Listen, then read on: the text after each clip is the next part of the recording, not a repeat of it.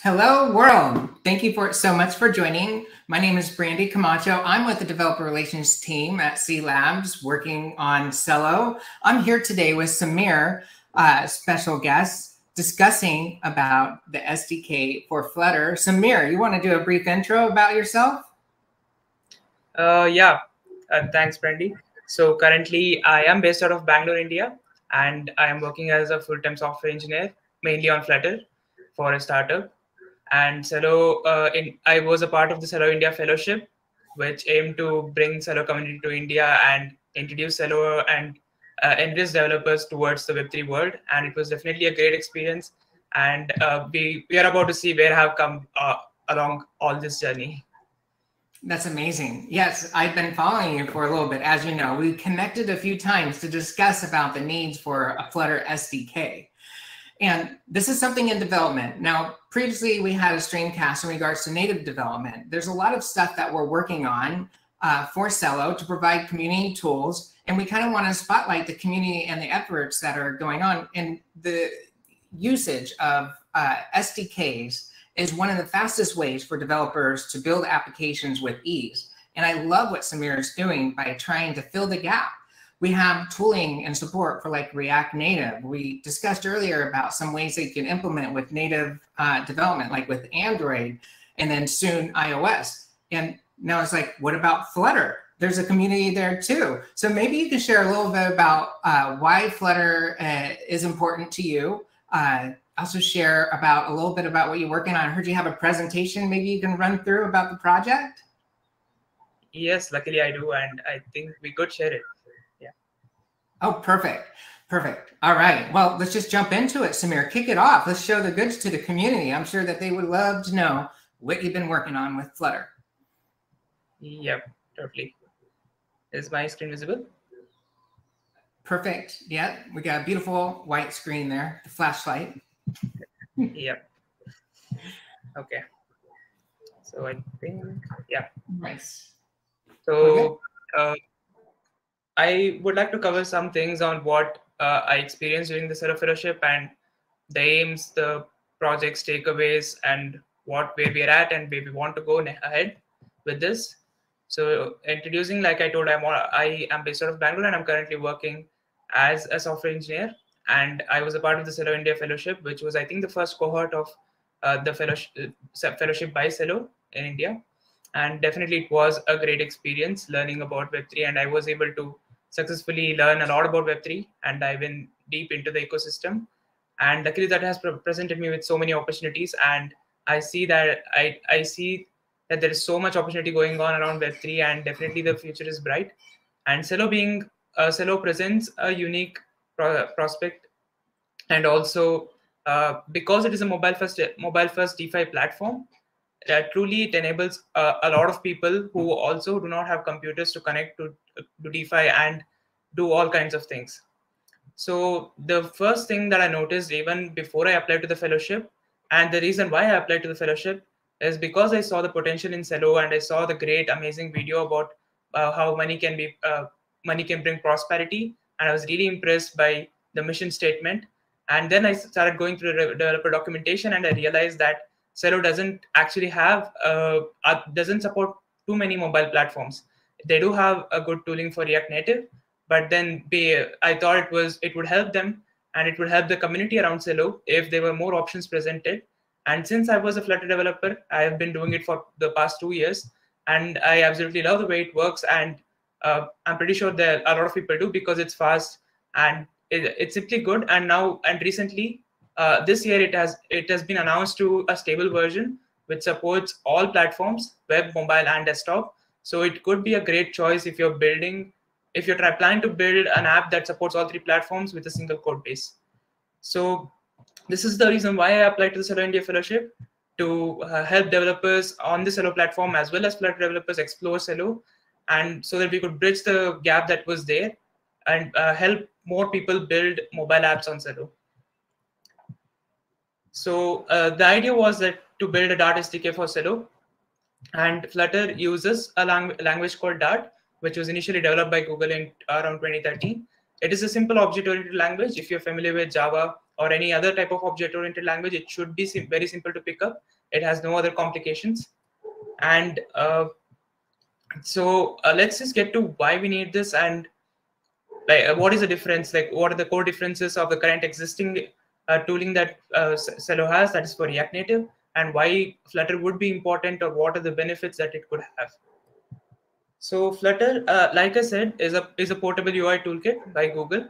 It was started in 2017, and now it has reached version 2.5, and it is very stable, running across all platforms, and it provides a really cool, smooth UI and very quick development time. It also has things like hot reload and hot restart, which enable you to quickly refresh your app without any extra additional build times.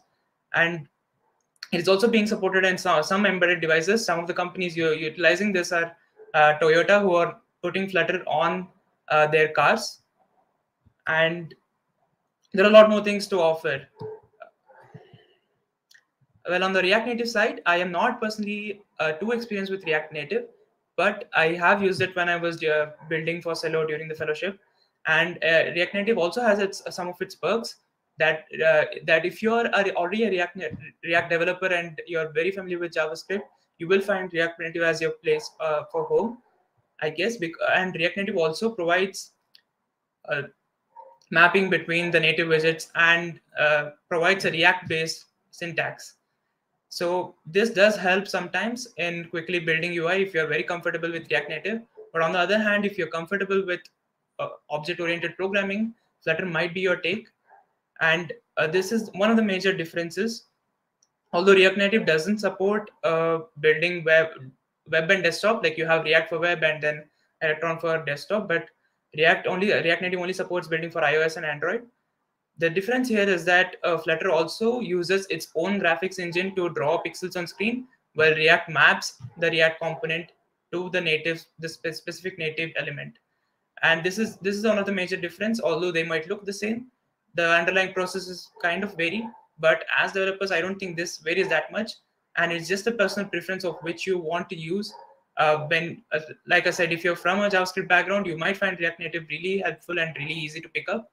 And Flutter will be easy for you if you're from a Java background. And another big thing is that both have their own communities, and both have amazing tooling and support for dependencies and whatever extra things you want to do. Flutter has its own package manager called Pub, which hosts a lot of packages developed by the community and maintained by the Google team. According to my experience, what I've seen is Flutter comes with a lot of out-of-the-box widgets, but React Native comes with very less of them, and most of them are relied on the community. So this might be some place where you want to use Flutter, where everything is pre-built and it's very much easier to pick up things, and you just have to import stuff, and development is really, really quick. So talking about Celo India Fellowship, so this was something I stumbled upon by not by intention either. So it was completely random. I was just surfing the web one day and I stumbled upon this, and it was definitely one of the best experiences of my life. And it was also it also felt great to be selected amongst only 10 people in India. And definitely I want to drive Celo's mission forward, and I see it going into a bright future. And this is why I wanted to help other developers who are looking forward to build mobile apps and who want to try, or who have a preference towards another framework, or give the developers options to try other frameworks. And this is what I did during my project. And the stats show it. Like, Flutter has been growing rapidly over the past few years. And if you take a look at several charts, or even the performance benefits and the differences and how the community is growing, Flutter does seem to be really rising at a good pace. And Google might keep improving it. And there's good hope for Flutter, especially with the release of Fuchsia OS that is upcoming, and Flutter is specifically designed for Fuchsia. So it will be running on that as well. So coming to the SDK itself, I had few initial goals when I set it up, since it was very experimental and I had very little knowledge about the underlying protocol. So my first basic goals were to connect to the Celo network, create and fetch account details, and sign and send transactions. Although I was able to partially or achieve some of them fully and some of them partially, it was a bit of trial and error and a lot of hard luck, I would say. I had to understand a lot of nuances, and then finally I was able to get some results, and that is why we wanted to push this project more further so that other people could utilize it. And one of the biggest reasons why we are pushing for the Flutter SDK, and why it is also important, is that, like I said, Flutter can render frames at 60 frames per second. It can provide beautiful animations, and it is a really easy to pick up a development framework. It provides rapid prototyping, and you can develop apps very quickly with it. And Celo, on the other hand, was also built for easily connecting people around the world, connecting all the smartphones around the world, and making all the unbanked people gain access to money, and that can only be done through cell phones. And the Flutter is a really good way to utilize this opportunity to build mobile apps, day apps on Celo. And also, Celo sponsors a lot of hackathons, and like this one.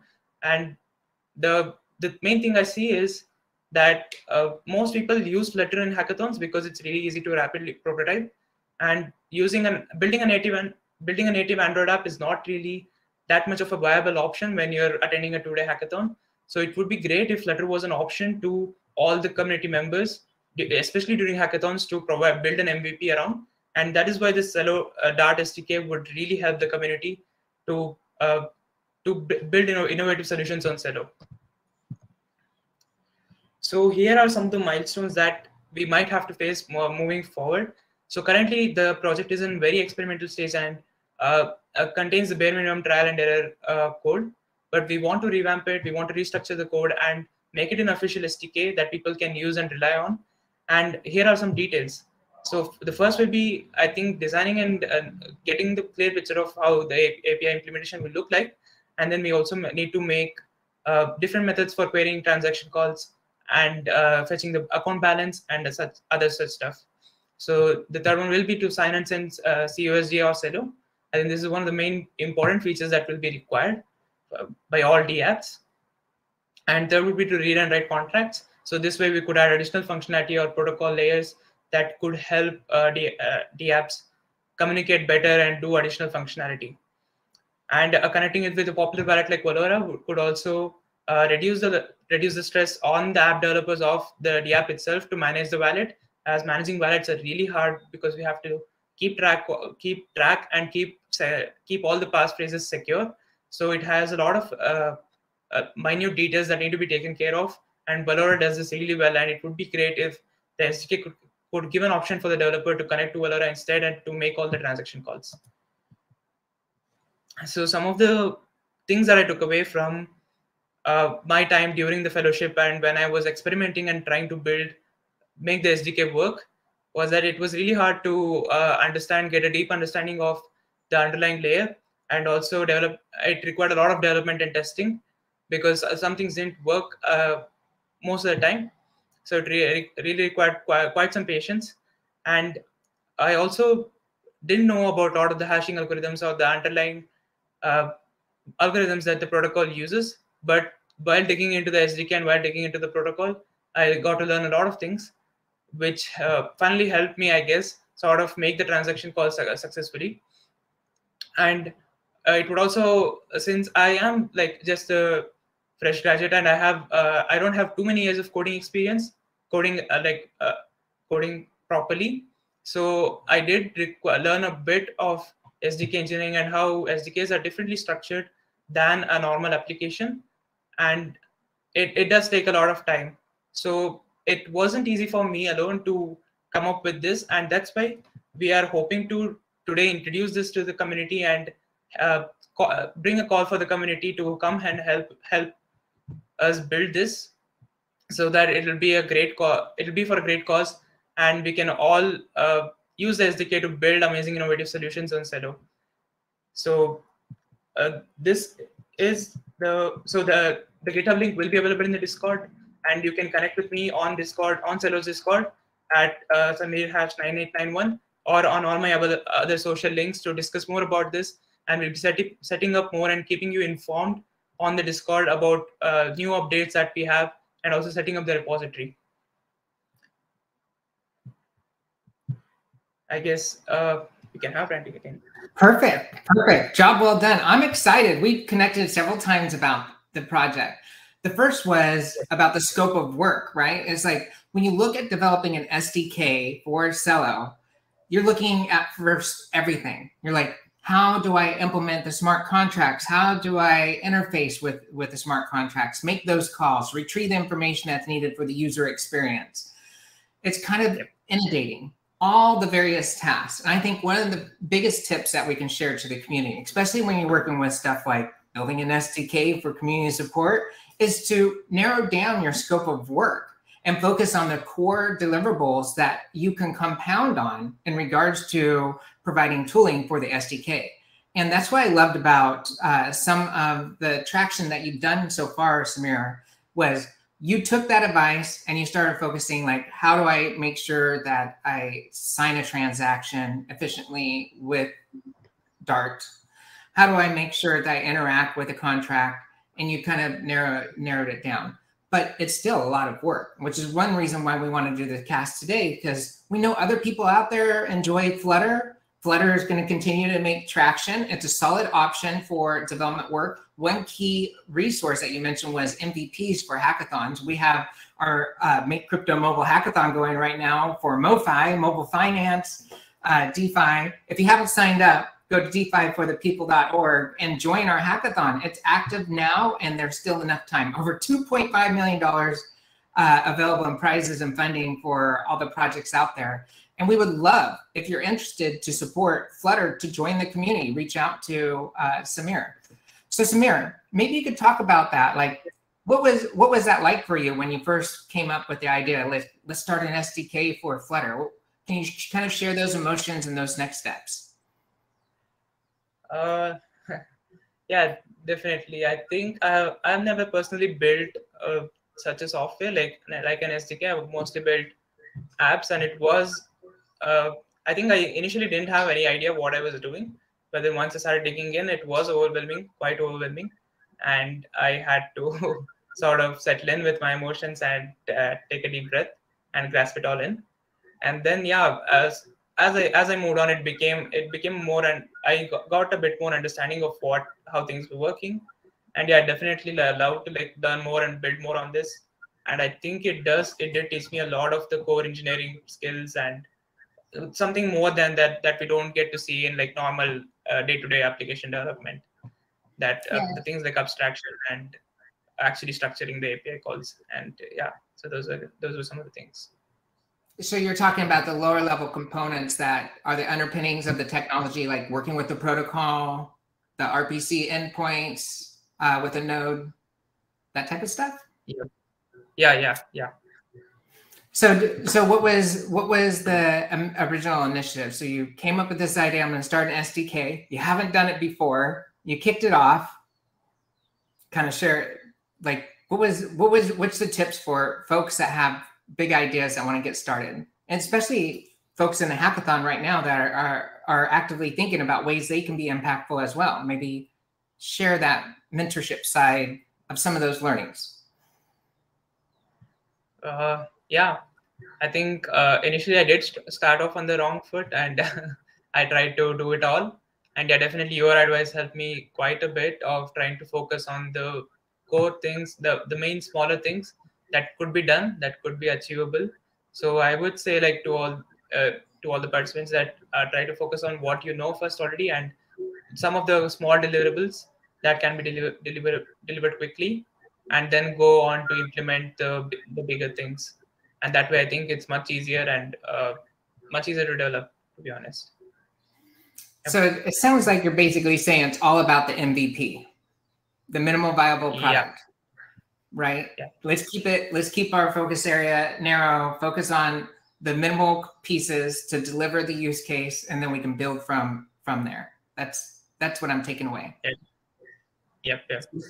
Super cool. Well, I love it. Job well done. I love the traction. You're making an impact. We need community support. That's what we are. Celo is a community. So if you're a developer, maybe you're looking into Flutter, maybe you have experience, join Sameer on his journey to establish an SDK for engineers. Be impactful on the global accessibility front for both MVP development. As you noticed, Flutter is a fantastic way to rapidly prototype an MVP for hackathons, but it's much more than that. It's just not even just specific to MVPs. Flutter is a solid solution for building cross-platform apps, right? The ability to have mobile and desktop all in one package is quite beneficial.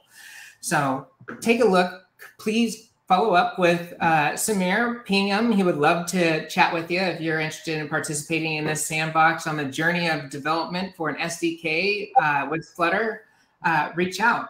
Hey, Sameer, thank you so much for sharing your journey. Super important for folks like you to share and collaborate. And also, I love the fact that you're being a solid mentor to provide lessons learned, and you're available. I love that. Thank you.